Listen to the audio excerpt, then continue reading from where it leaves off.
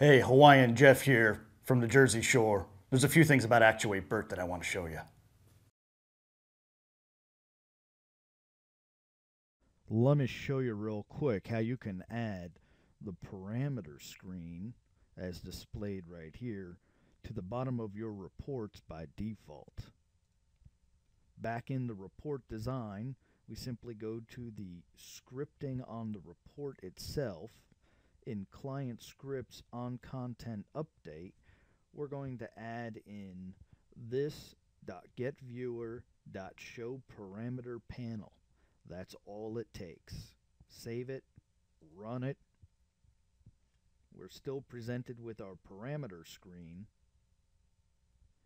but when the report displays, we also get our parameter display at the bottom, allowing the user to make changes to the selections and rerun the report.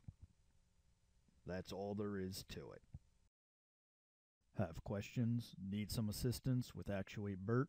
Hit me up at one of these locations.